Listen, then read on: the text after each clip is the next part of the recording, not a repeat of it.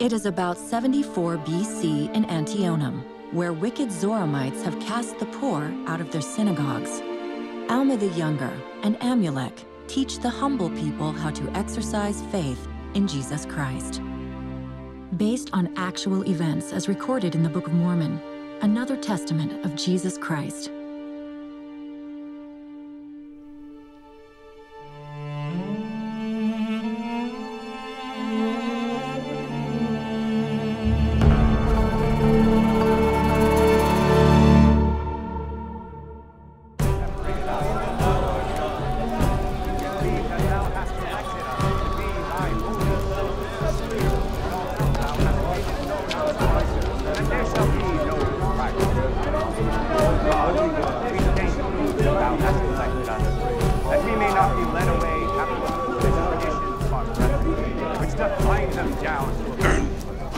Peace to you, Zorn. Again, we thank thee, O God, that we are a chosen and a holy people. Amen.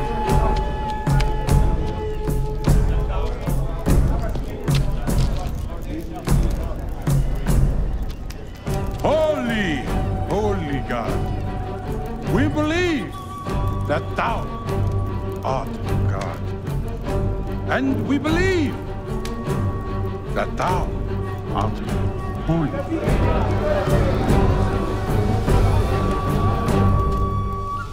The Zoramites bow down to idols. They have fallen into grave errors and no longer keep the commandments of God. They pervert the ways of the Lord. We also fear that they will enter into a correspondence with the Lamanites, which would be the means of a great loss for us. What should we do?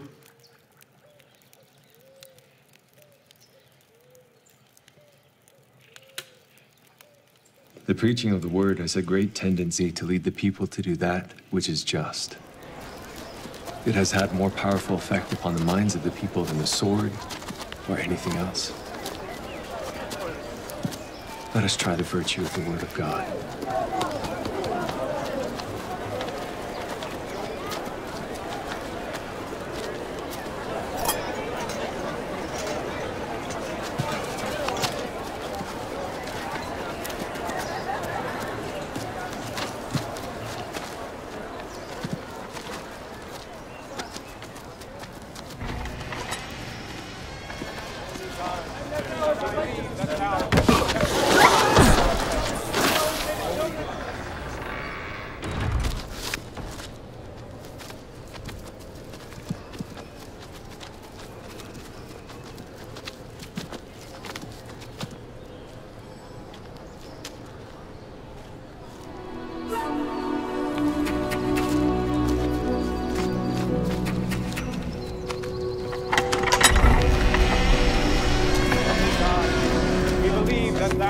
Separated us from our brethren.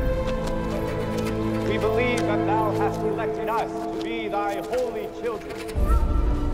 And also thou hast made it known unto us that there shall be no night. O God, we thank thee for thou hast elected us, that we may not be led away after the foolish traditions of our brethren, which define them down to the feet of Christ. And again we thank thee, O God, that we are a holy and a chosen people. Amen.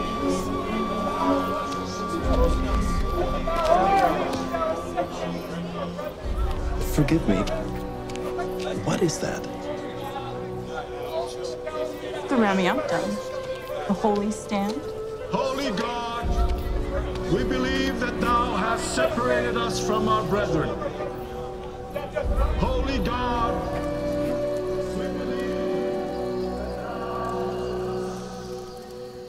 my heart is grieved. They are a wicked and a perverse people. Their hearts are set upon gold, silver, and upon all manner of fine goods. They worship in a manner which I have never beheld. Their hearts are lifted up into great boasting in their pride. Oh, how long, O Lord, wilt thou suffer that thy servants shall dwell here below in the flesh? To behold such gross wickedness among the children of men. O Lord, my heart is exceedingly sorrowful. Wilt thou comfort my soul in Christ? Lord, wilt thou grant unto me that I may have strength, that I may suffer with patience these afflictions which shall come upon me because of the iniquity of this people? O Lord, wilt thou comfort my soul, and give unto me success, and also my fellow laborers who are with me? Yea, wilt thou comfort their souls in Christ? Wilt thou grant unto them that they may have strength, that they may bear their afflictions which shall come upon them because of the iniquities of this people? O Lord, wilt thou grant unto us that we may have success in bringing them again unto thee in Christ? O Lord, their souls are precious, and many of them are our brethren. Therefore give unto us, O Lord, power and wisdom, that we may bring these our brethren again unto thee. Observe the performances of the church, to continue in prayer and supplication unto God daily, that ye might not enter into temptation. And what shall these, my brethren, do? They are despised of all men because of their poverty, especially by our priests. They have cast us out of our synagogues, which we have labored abundantly to build with our own hands. They cast us out because of our exceeding poverty. Now we have no place to worship our God. What shall we do? Do you suppose that you cannot worship God save it be in your synagogues only? Do you suppose that you must not worship God only once in a week? It is well that ye are cast out of your synagogues, that ye may learn wisdom. For it is because ye are cast out that ye are brought to a lowliness of heart. For ye are necessarily brought to be humble. And now, because ye are compelled to be humble, blessed are ye. For a man sometimes, if he is compelled to be humble, seeketh repentance. And now surely whosoever repenteth shall find mercy. And he that findeth mercy and endureth to the end, the same shall be saved. And because you were compelled to be humble, you were blessed. Do you not suppose that they are more blessed who truly humbled themselves because of the word? Yea, he that truly humbleth himself, repenteth of his sins, and endureth to the end, the same shall be blessed. There are many who do say, if thou wilt show unto us a sign from heaven, then we shall believe. Now I ask, is this faith? Nay, faith is not to have a perfect knowledge of things. Therefore, if ye have faith, ye hope for things which are not seen, which are true. Now, God imparteth his word by angels unto men. Yea, not only men, but women also. Now, this is not all. Little children do have words given unto them many times, which confound the wise and the learned. Now, as I said concerning faith, that it was not a perfect knowledge, even so it is with my words. Ye cannot know of their surety at first unto perfection, any more than faith is a perfect knowledge. If ye will experiment upon my words and exercise a particle of faith, yea, even if ye can no more than desire to believe, let this desire work in you until you can give place for a portion of my words. We will compare the word unto a seed. If ye give place that a seed may be planted in your heart, behold, if it be a true seed or a good seed, if ye do not cast it out by your unbelief, that you will resist the Spirit of the Lord, behold, it will begin to swell within your breasts. And when you feel these swelling motions, you begin to say within yourselves, it must needs be that this is a good seed, or that the word is good, for it beginneth to enlarge my soul. Yea, it beginneth to enlighten my understanding. Yea, it beginneth to be delicious to me. And now, behold, is your knowledge perfect? Yea, your knowledge is perfect in that thing.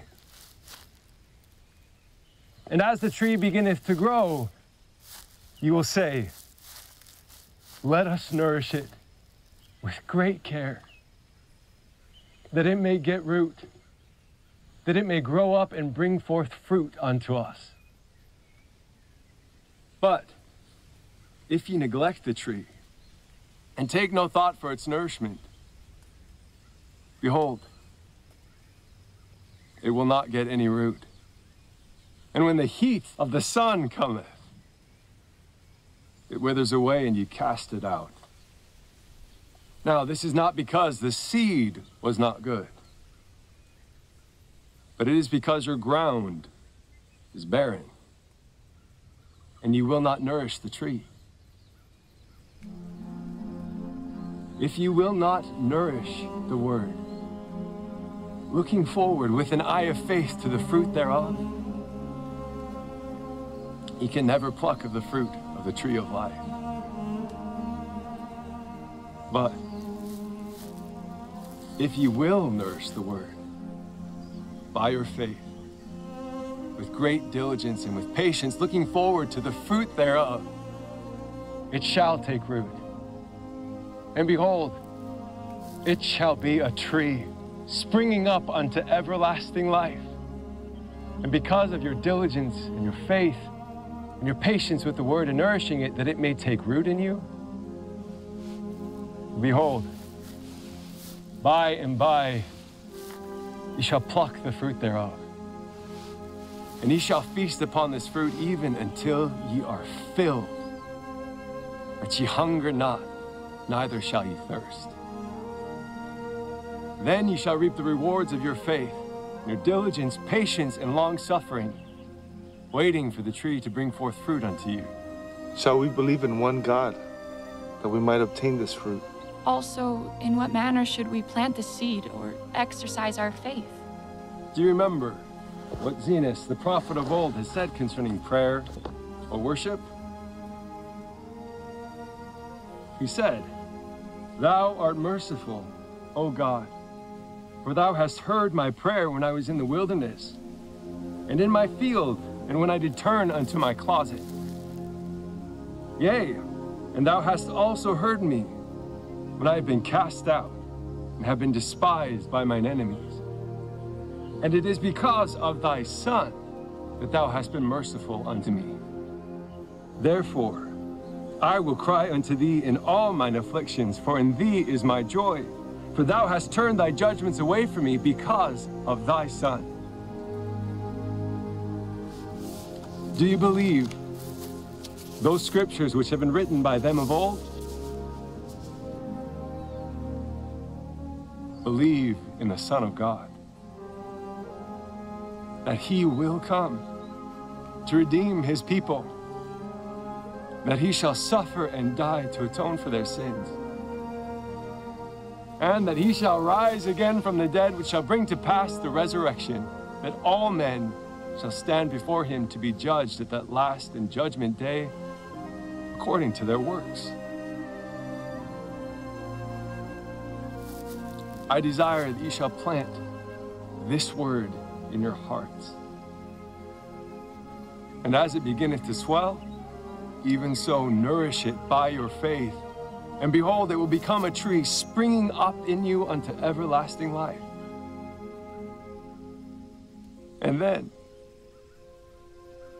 may God grant unto you that your burdens may be light through the joy of his Son. Amen.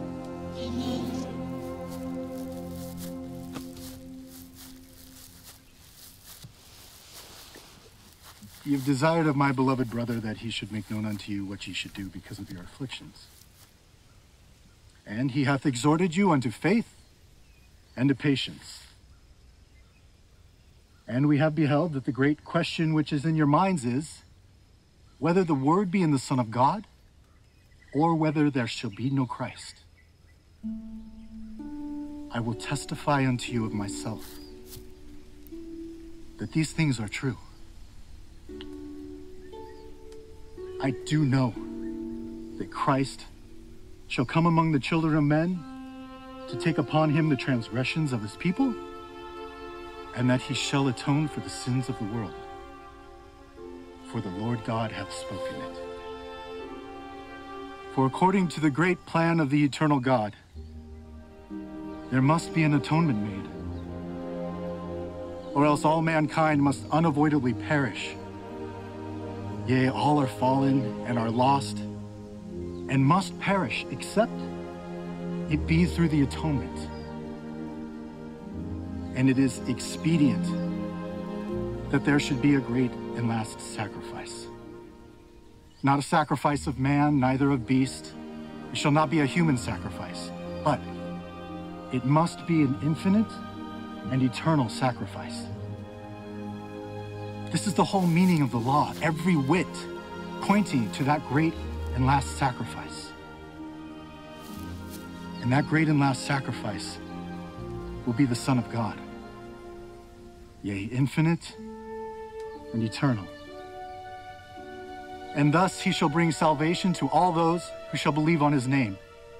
This being the intent of this last sacrifice, to bring about the bowels of mercy, which overpowereth justice, and bringeth about means unto men, that they may have faith unto repentance.